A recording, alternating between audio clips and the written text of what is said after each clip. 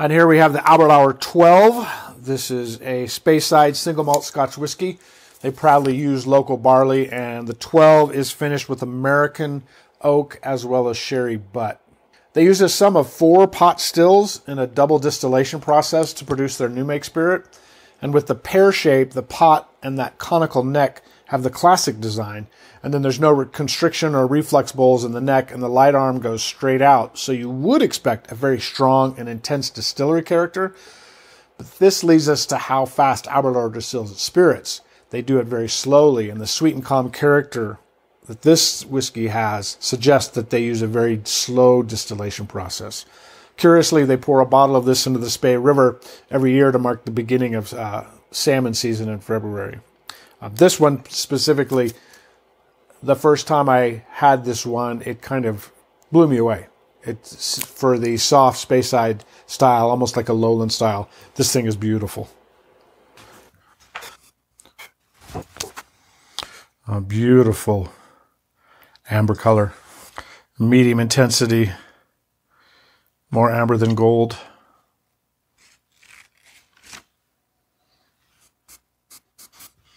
Has a gorgeous apple, pear orchard, fruit cake, sherry, this little toffee, ginger, warm. Oh, it's your grandmother's kitchen at Christmas time. Has a richness, but a very smoothness. It's a little better on the nose than it is on the palate. The nose is remarkable. I can still, that fruitcake character is quite remarkable. It's a little candied fruit that lingers. It's almost a little bit of chocolate and toffee.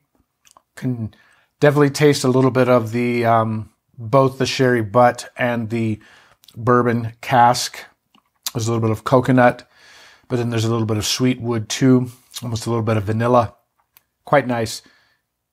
The middle of the taste is a little bit rougher than the beginning and the end. We'll see if water tones that down. Ginger fruitcake, a little apple pie. There's a very light, clean smoke character. A little bit of dryness, dry smoke. Cinnamon for sure. A lot of orange comes out in addition to the apple with dilution. If you softened, that roughness in the middle is definitely faded away, although some of the character is a little bit lacking now. But a long, beautiful finish. I'm still sitting here with those nice flavors, that fruitcake character and ginger. There's no sign of very much phenolic. There's smoke, but there's not a peat character here at all. This would change people's perception of single malt Scotch very handily. It's very well done. The only thing it's missing is just a little bit of roughness there early. I think that you would have to give this a 9.4 for a rating from an objective standpoint of how well this is put together. I think I'm also there at a 9.4, maybe a little nudge up to 9.5. It's surprising. It's fun. You could sit down with this bottle and one friend only, and this bottle would be gone, especially evening after dinner. It was very well done. So 9.5 for me. And then we have the Tamdhu, which is a 12-year-old Speyside single malt Scotch as well. Tamdhu is pretty unique in that they have their own malting equipment. This is done almost all in sherry cask and then squat stills, but then again, a slow distillation. They used to sell all of this beautiful juice to JB and Cutty Sark before their own bottlings took off. Now here's their Saladin box for malting barley. It's like 50 meters long and then has a set of screws attached to a crossbar, and the crossbar moves across the length of the container while the screws raise the barley from the bottom to the top. They have a kind of mechanical airflow that blows across the barley for cooling it, and then turned over about 2 or 3 times a day. Now the distillery also has their own spring, the Tamdhu spring, and they have very big pot stills as well with a broad shape. but they use sherry cask for maturation and do a pretty slow distillation as well. So it's very gentle. It does have a little slightly oily character. It comes to you at about $70 and bottled up at 40% ABV. All right, now our Tamdhu 12-year-old Speyside single malt.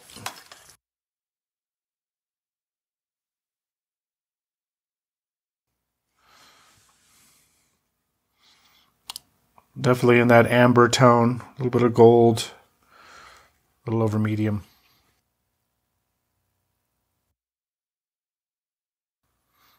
You're hit immediately with caramel, apple, vanilla, a little sweet almond, and a sweetness, sweet apple, dried fruit, a little bit of that fruit cake, sultana, raisin, citrus, the faintest wisp of smoke. There is a oily, rich texture to this whiskey. Very smooth mouth coating. The warmth you would expect, but the warmth is mellow. Again, with the caramel, with the apple, with the vanilla, with almonds.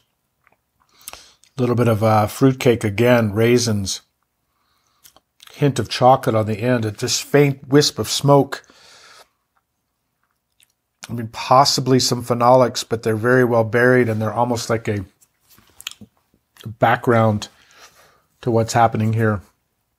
It just finishes forever. It's still, this is a rock star. That's personal preference there. Oh my goodness. Try this with a little bit of water. It almost seems like a sin though.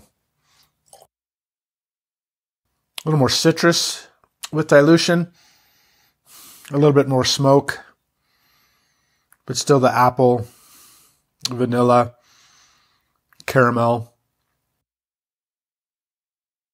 A lot more orange with dilution. Still some apple, still some caramel. This is remarkable how long it finishes. It just finishes forever, and there are no rough edges to this whiskey at all. It's very polished, remarkably constructed. I mean, it is slightly better without the water. It doesn't need to be cooled or mellowed with water, but you can, if you do end up putting a piece of ice in here, you're not going to be worried that it's going to destroy it. Putting a rating on this is tricky because I cannot see that there is anything wrong with this whiskey. There's no missing piece to this whiskey. Everything is here. Everything is put together that you would expect from a Speyside single malt. I think I've got to go to a 9.8 for a objective rating. And I think personally, my personal rating is at least that high. I think it's almost a perfect 10. It's just a 9.9. I'm just leaving a point in case I find something that rocks my world more. But that's a remarkable whiskey. All right, we also have the Mortlach 16-year-old, the good old beast of Dufton. This distillery has traditional style larch wood warm tubs, which is very rare to find in a modern day distillery. Actually, only a few distilleries across Scotland still use them. I think this is actually Talisker's. And this, actually, again, this is how they work.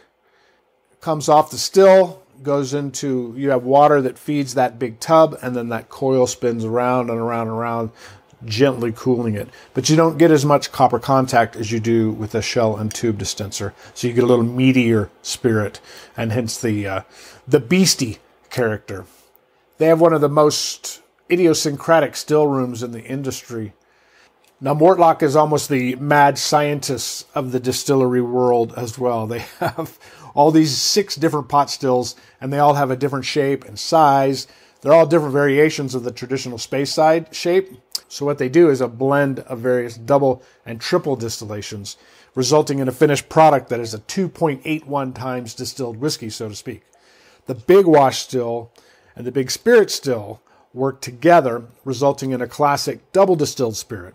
And then the second and the third also act as wash stills and an intermediate still. The second and the third will also produce an intermediate spirit.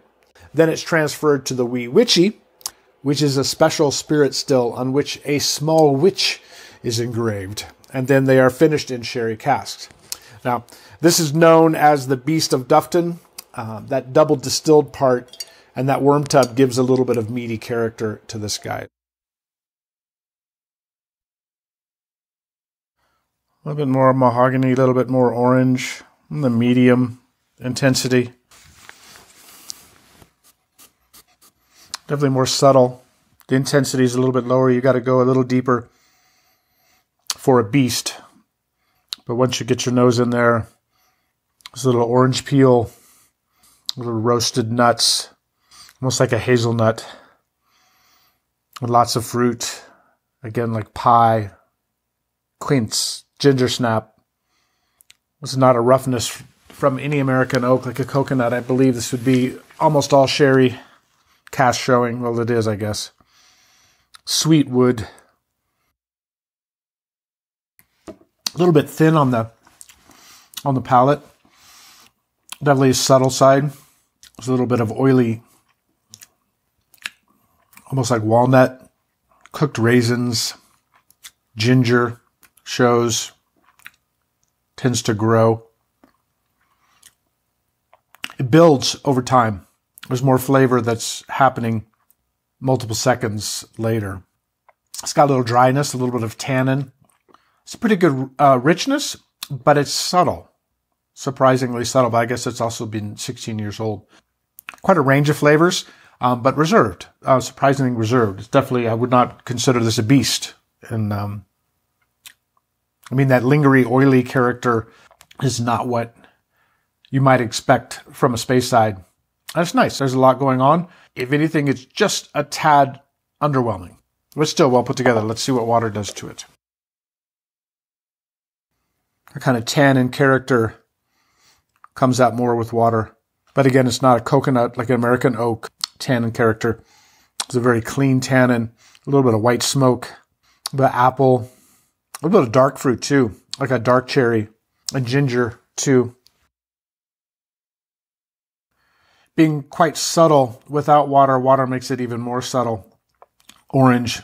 Candied orange. And that little bit of that roasted nut character. A little bit of apple. Tannin is a little bit lighter with water. Quite long finish and quite pleasant. It's the kind of whiskey that you could sit down and you would be impressed with the first two drams, and then you would probably be playing cards and not know where to sit, and you'd be finished with the bottle. But it's well done. As far as a rating, I would give it, for the way it is put together, quite a bit going on. Close to 9. A 9, right at 9.0, 8.9. My personal rating would probably be a little bit lower. I was expecting a little bit more. It shows a lot early, but then it fades off pretty quickly. So for me, it'd be just a slight lower rating, down in the 8.8 kind of rating there. All right, and then we have our Campbelltown single malt Scotch Springbank. Now, they do everything from malting to even bottling done on site. And they do kilning with and without peat here. This one has seen about 6 hours of smoke on the peat. They have 1 wash still and 2 spirit stills. And then the 2 spirit stills each have a pretty large capacity. And they make 3 different single malts on site. But they all have different flavors. They're all distilled in different ways. Like Springbank is distilled actually 2.5 times. Long Row, another product they have, is only distilled twice. And then Hazelburn is distilled 3 times. All of the pot stills at Springbank have that traditional Speyside shape with wide lids and tall conical necks. Now, the 10-year-old here is matured in a bourbon and sherry cask combination. And it's bottled at 46% ABV. And then about $90 to $100 if you can find it. It's a very hard one to find. It has a very strong cult following as well. Oh, and specifically, it's 60% bourbon and 40% sherry on the finish.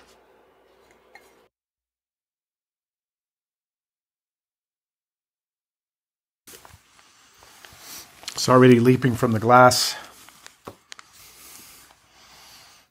It's a lighter amber. Usually between maybe a little more gold to amber, light intensity. with a sweet peat smoke. It's just a faint brine. Yeah, the peat is very soft and round. There's some orchard fruit, oranges.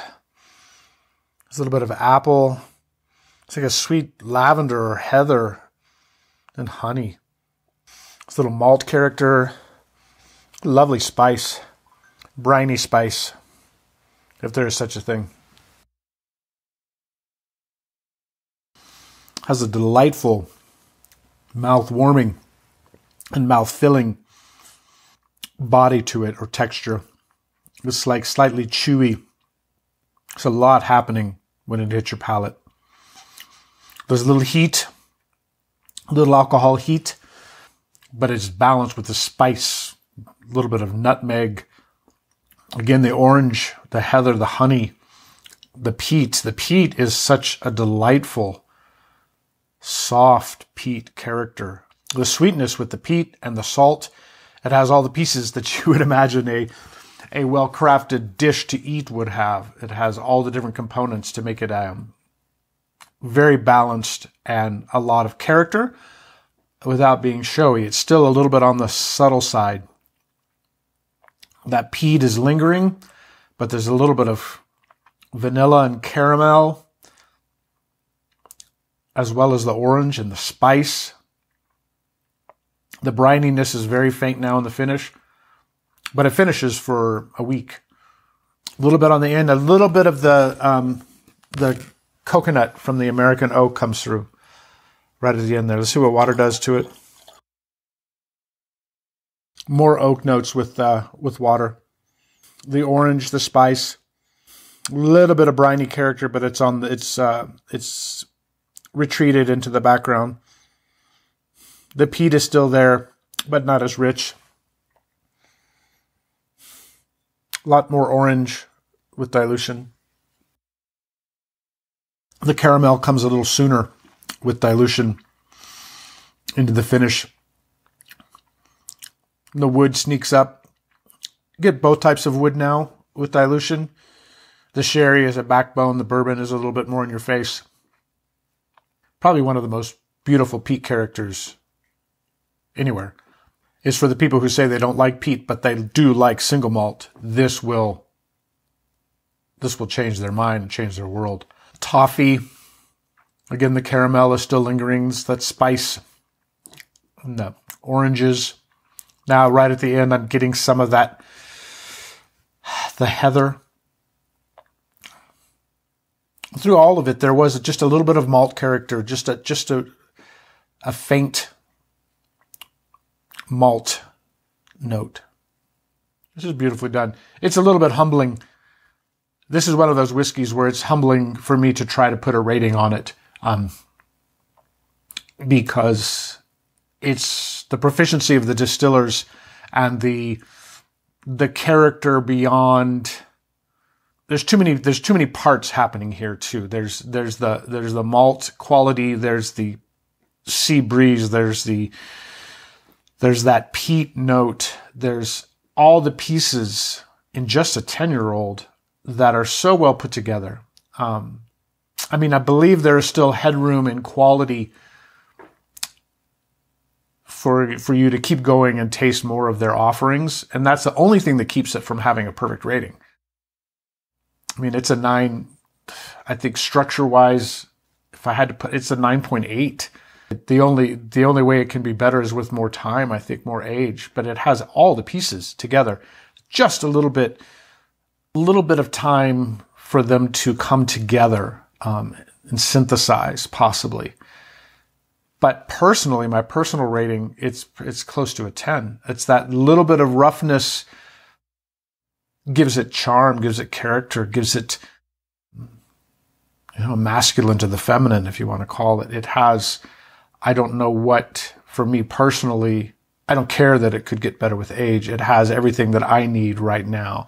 And so maybe there's one that's better, so I have to give it a 9.9, but I believe there's a magic in this bottle for me personally, which brings it close to a 10, but a 9.9. I think in heaven they would put the Tamdhu 12 and the Springbank 10 side by side, and on odd days you'd have one, and even days you'd have the other. But beautifully done. Still lingering flavors. Remarkable. Good job. Now, for those of you who are testing for the certification, you will have either a blind sample in your kit or you will be poured a blind sample in class. In addition to the theory questions, you will have questions specifically on the sample as part of the certification. When you're ready, open it up and answer the questions. You're going to be asked about the aromas and flavors and possible age, also the type, whether it's most likely a single malt, blended grain, blended malt, also the region where that style may dominate, and then for extra credit, you can try to guess the producer from a list provided. So best of luck and enjoy.